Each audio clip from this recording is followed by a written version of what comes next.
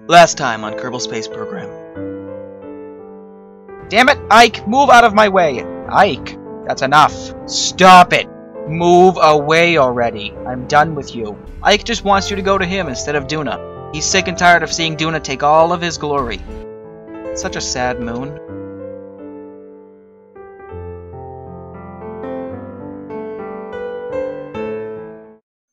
Hello everyone, I'm the Solo Gamer, and welcome to Kerbal Space Program. Now, considering the last episode, Ike really wanted to screw us over, I think it's time to get him into the spotlight and travel to him. I think it's the least I can do after what happened.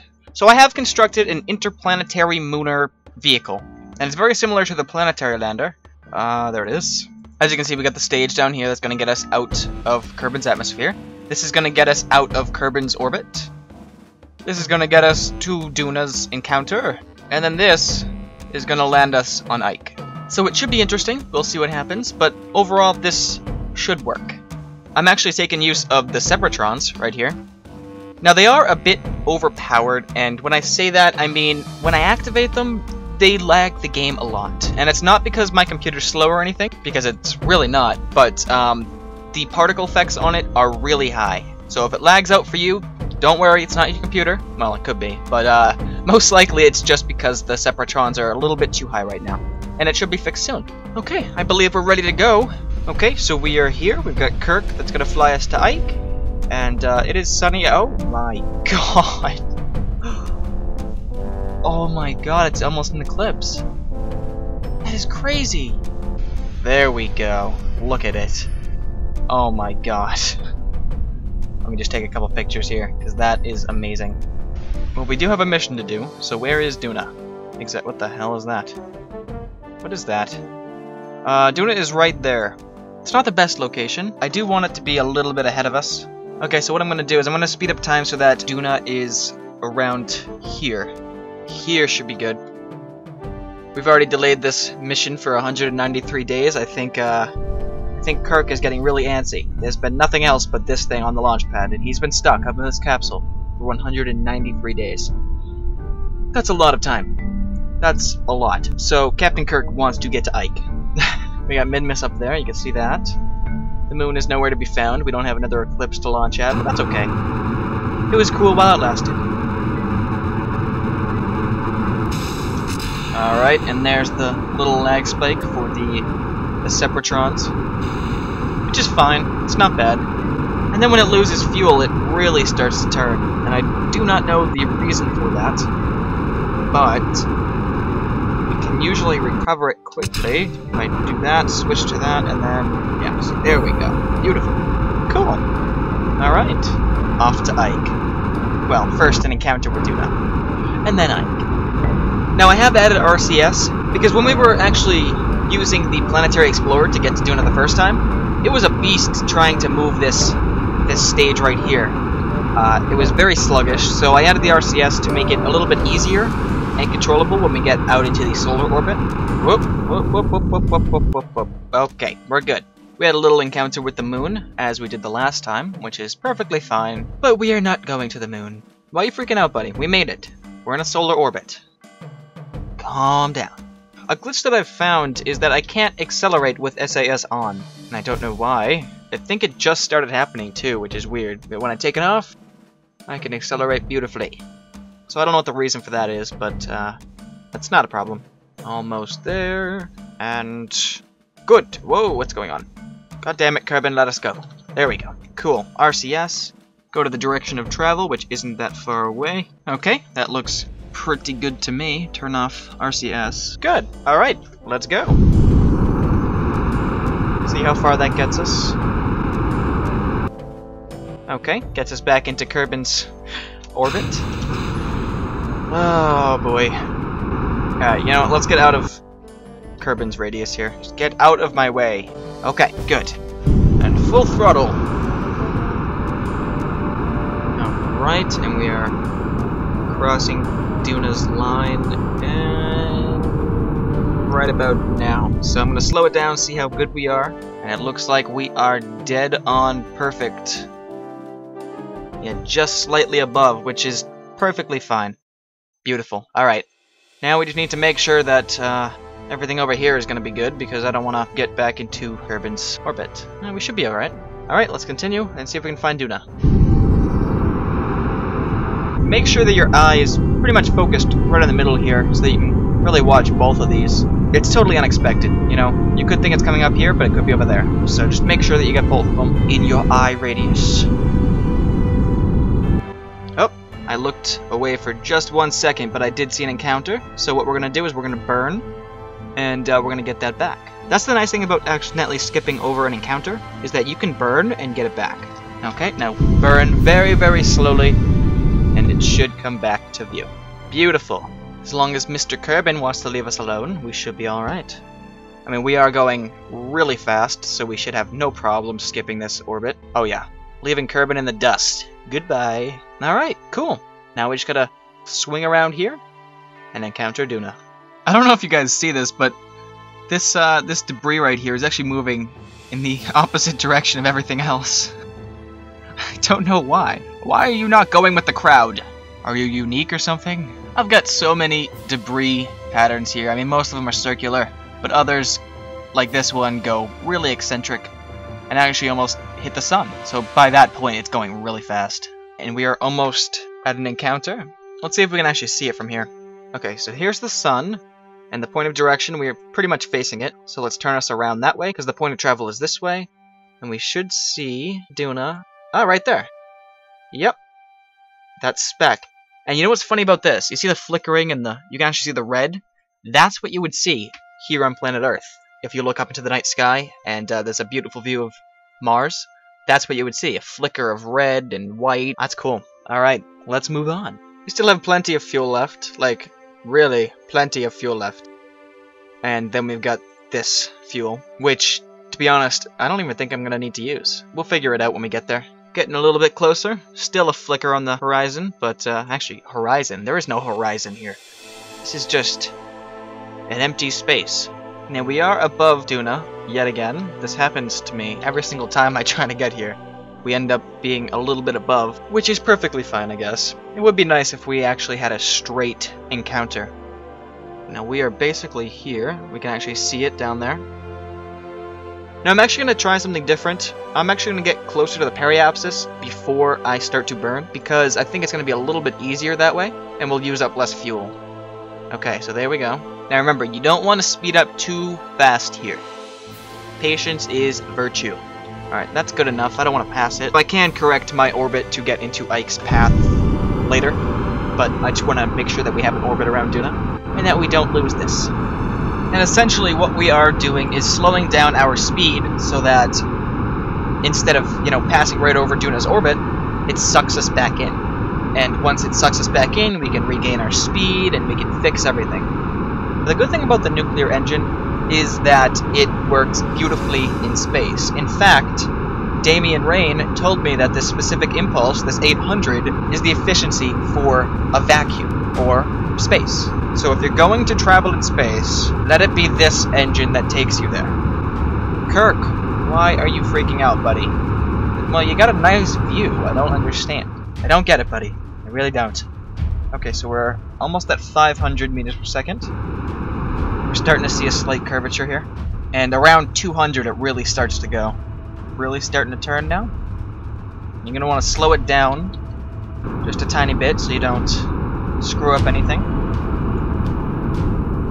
Now that may look weird. It looks like a caterpillar, I think. Or an inchworm. Yeah, an inchworm. Alright, now you really want to slow it down here. Come on, I need those rings. There we are. I'm going to stop right about there. Yeah, that's good. Alright, now let's get down there. Ah, there we go. We can see something. We can see Ike. And a little bit of Duna. It's a good view. Alright. Let's bring in our apoapsis.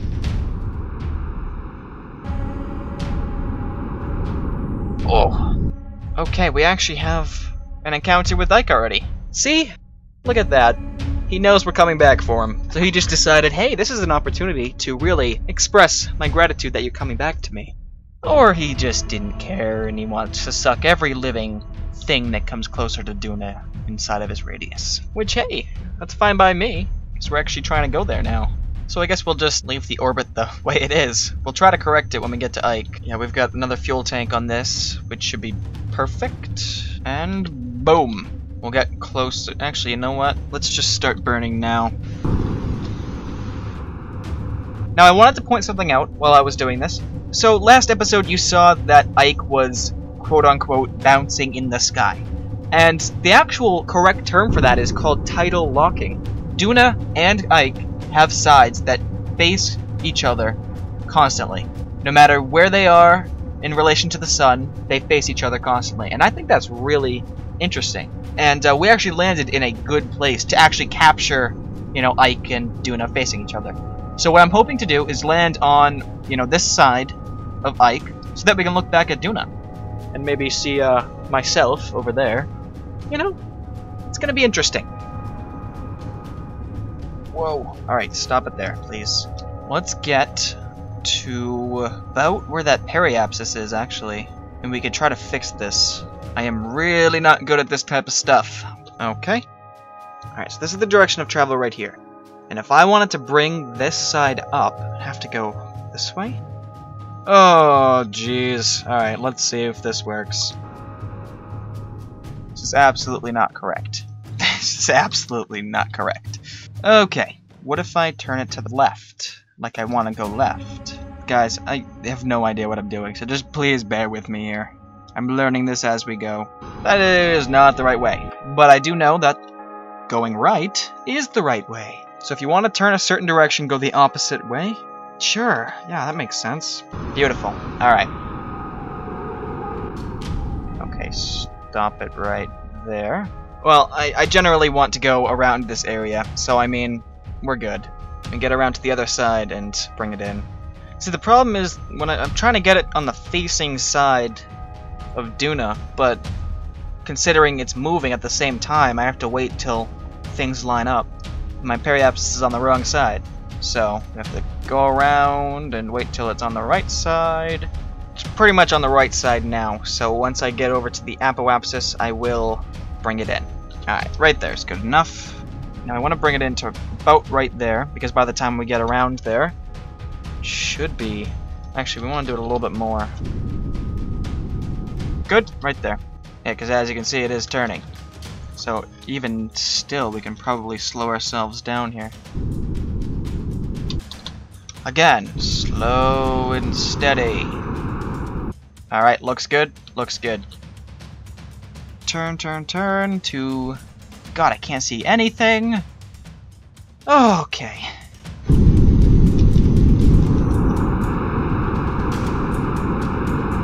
There we go. I can actually see the rocks already. Oh, beautiful.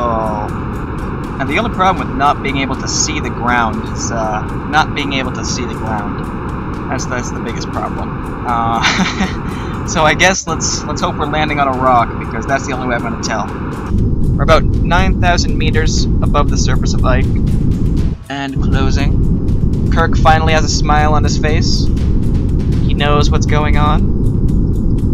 Alright. Oh my god, I can't see a thing. This is very, very risky, guys. Alright, you know what I'm going to do now? I am going to drop this. Oh, crap. I need to get out of there. Son of a bitch.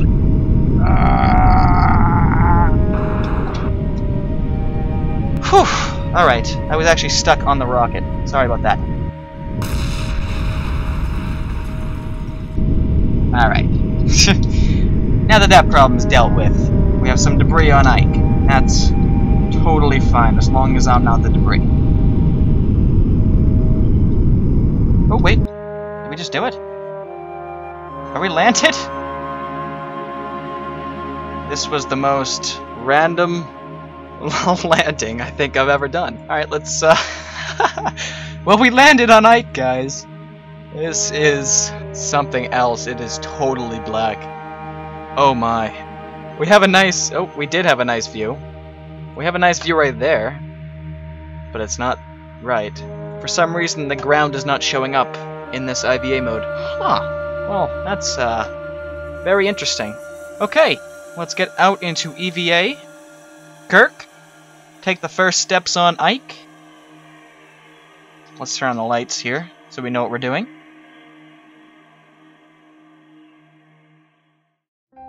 There we go. God, it seems like a horror movie. Wow. Alright, let us get the sun to come up over the horizon or something. Well, there is Duna up there. And I landed just about there. Just about there. I mean, we can't see each other, obviously. But let's see if we can get the sun into view. Ah, there we go. Yeah, so I landed in this little craterish thing right there. Alright, we can actually see what's going on around here. We've got a lot of rocks. Oh, we got some debris. Let's go check out the debris. How's the gravity? Oh my, that is pretty low gravity. It looks like a fuel part. Yep, that's exactly what this is. Cool. Let's bring this back to the ship. Use your muscles. Move it, Kirk! No, we'll just leave it right there. It'll eventually get to us. Eventually. Alright, so we landed in a crater that has really nothing going on around us here. Yeah, I don't see anything. And there's the sun. I want to get a Duna eclipse. Can I sit on top of my my pod here? Oh, there we go. Cool. Considering I showed you bouncing Ike, I'm going to show you bouncing Duna. Oh god. I love it when planets just bounce out of control. Okay, let's stop that before Kirk gets dizzy. Alright guys, well, we landed on Ike with a beautiful view right here of Duna. Ike got his glory, we did not totally ignore him, and the universe is finally in balance. Alright guys, I hope you all enjoyed, thanks for watching, and stay tuned for more.